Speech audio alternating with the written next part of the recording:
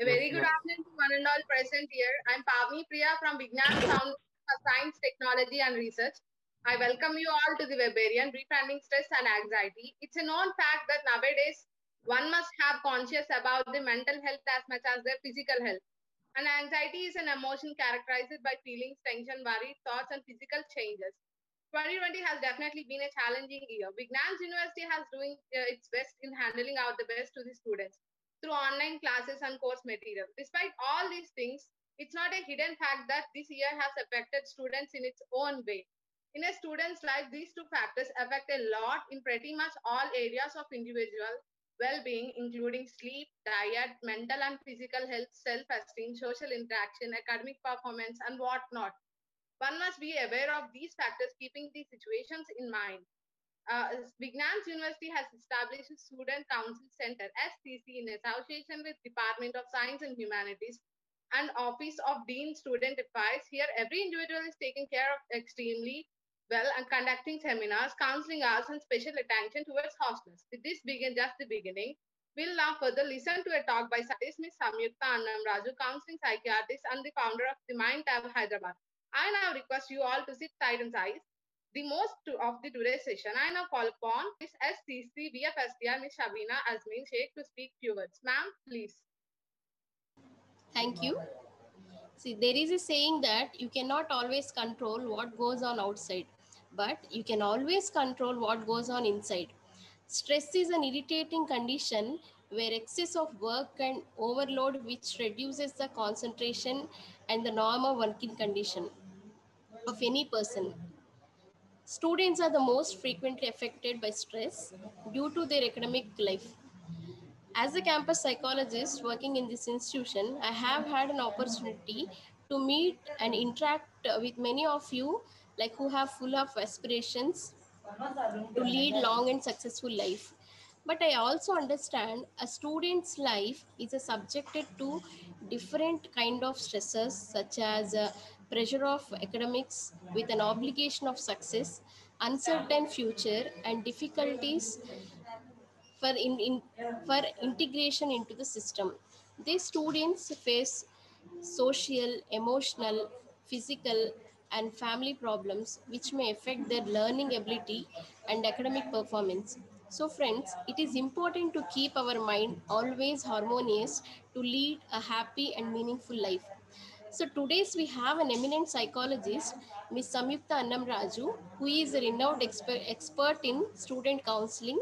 On behalf of Student Counseling Center, Department of Science and Humanities, and Office of Dean Student Affairs, we are hosting this event for students, scholars, faculty on a pertinent topic, befriending stress and anxiety. This will help in understanding the symptoms, sources, and effects of stress among the student community and others.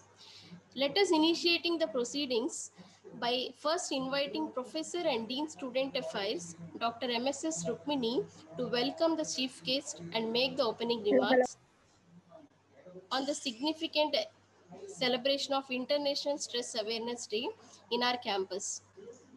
Dr. MSS Rukmini, as a Dean Student Affairs, looks after all the welfare activities of 7,000 students, which indicates national and international students.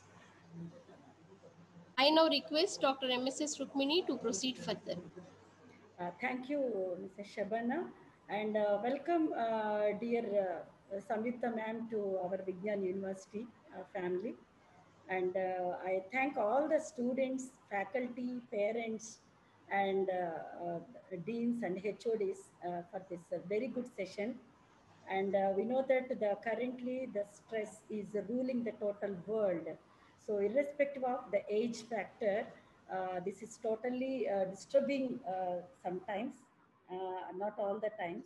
But what are according to me, the main causes of this distress may be in the form of money, health conditions, or family relations, as or the overworkload. So this may be common to even and to the students or any type of human. So on this auspicious day, I think this is a very right time for our university to take a forward step to give very good advice from Ms. Samyukta ma'am and get the inputs and come out of this type of to turn their stress into a positive stress and be successful in life because it has a several effects on the health so that whenever it lead to the top level of high stress so that we will take bad decisions. So that's why I request Samyukta ma'am to give your valuable suggestions which are suitable for different age group of people who are very eager to listen to you here. Thank you and welcome once again to Vignan University. Thank you, ma'am.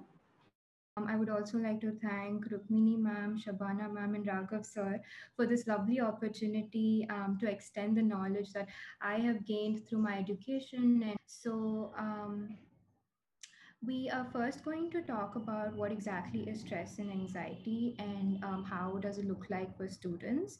And of course, stress is different for each person. No two people's stress looks alike, right? So given that, I kind of would try to cover the overarching meaning of what stress is and how stress might look like for you all, for students. Then I have an extremely interesting tool, which is called the magic wand and the dial. And these, I'm going to talk a little about how these tools can help you deal with your stress and anxiety. So make sure you pay attention to that part.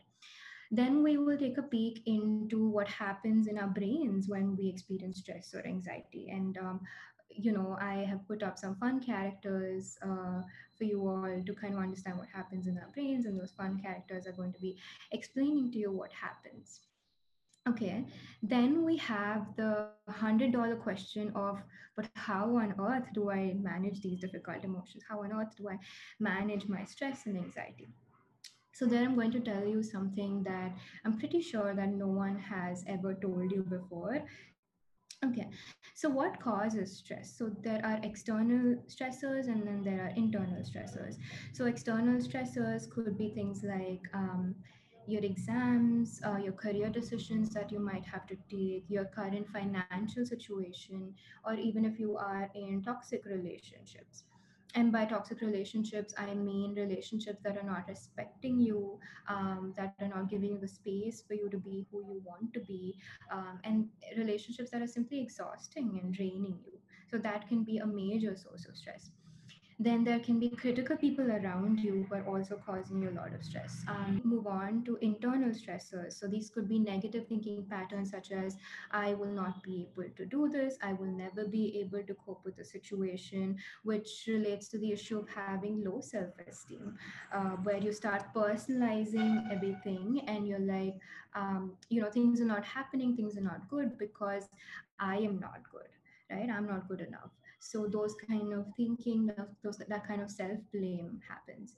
So your thoughts might be like, I do not have what it takes to do well in life, or even thoughts like, I'm not worthy of love. And especially this last one, I'm not worthy of love, is such a difficult thought to hold on to. And a lot of people feel that way, unfortunately. And it usually comes up, or that thought kind of comes up because you probably grew up in a family that where you might not have received.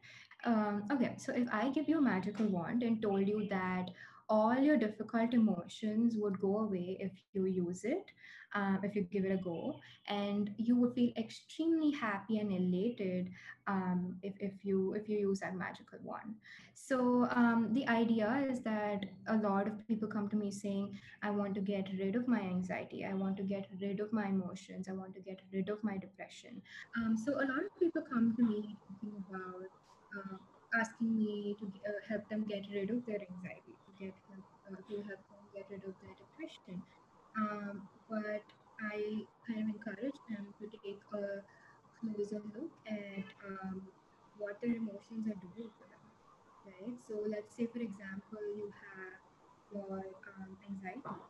Your anxiety is telling you some wonderful and beautiful things about you as a person. So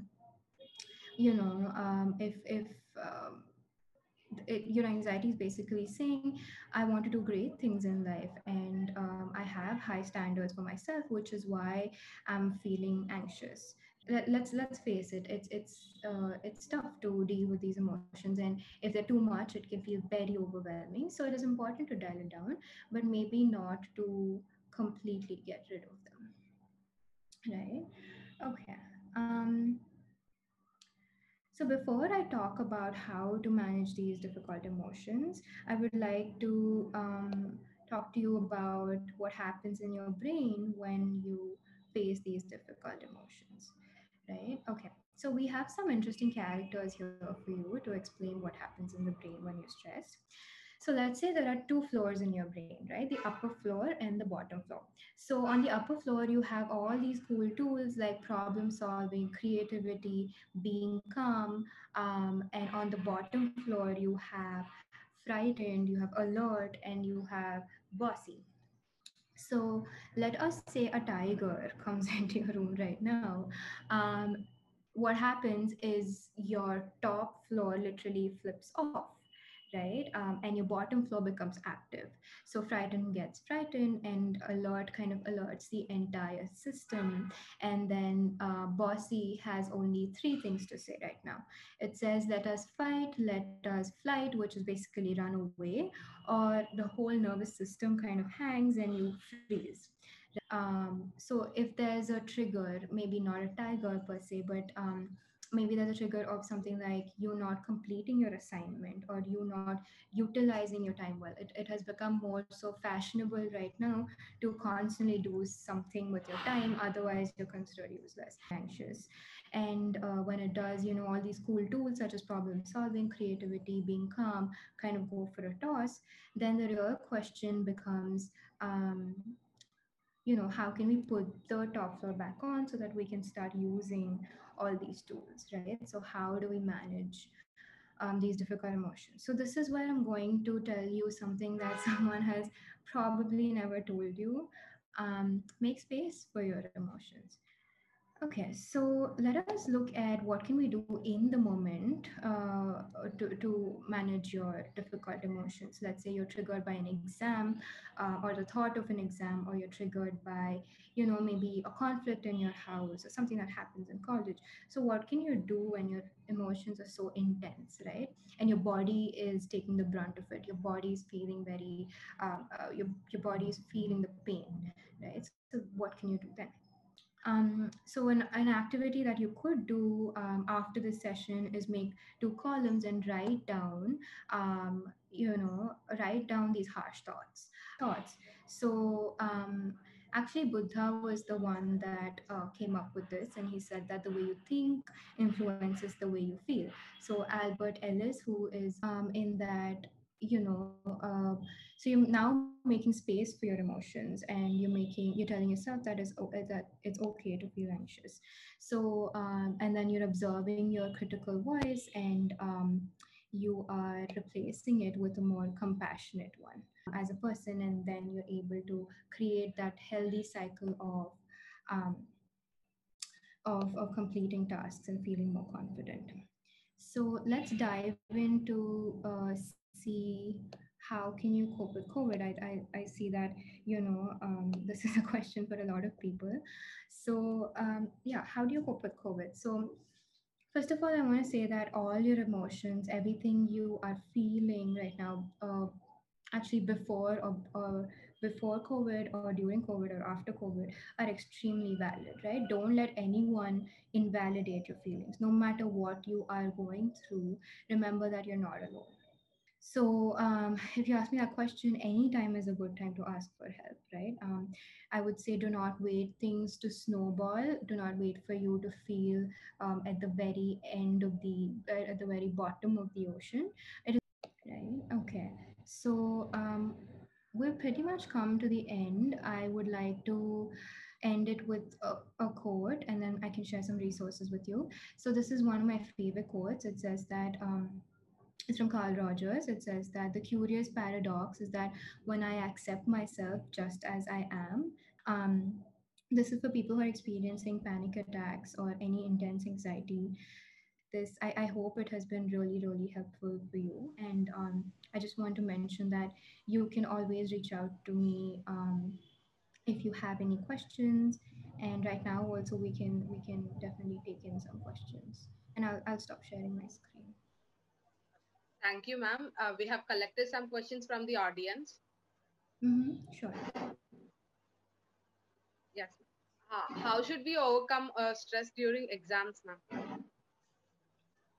Okay, so I think it has, if you go back to the PPT and look at it, it definitely has a lot of tips in that. But like I said, right, exams, so it depends on the way you're looking at exams. For some people, exams is kind of make or break, or it's telling them they're automatically going into that thought pattern of, if I don't do well in this exam, I'm going to be a loser, I won't be worth it. So then it creates a lot of stress and a lot of anxiety, which is probably why we see some students even having panic attacks before they go and write exams, right? Because for them, it means a huge deal. Right. So it's important to reframe your thoughts.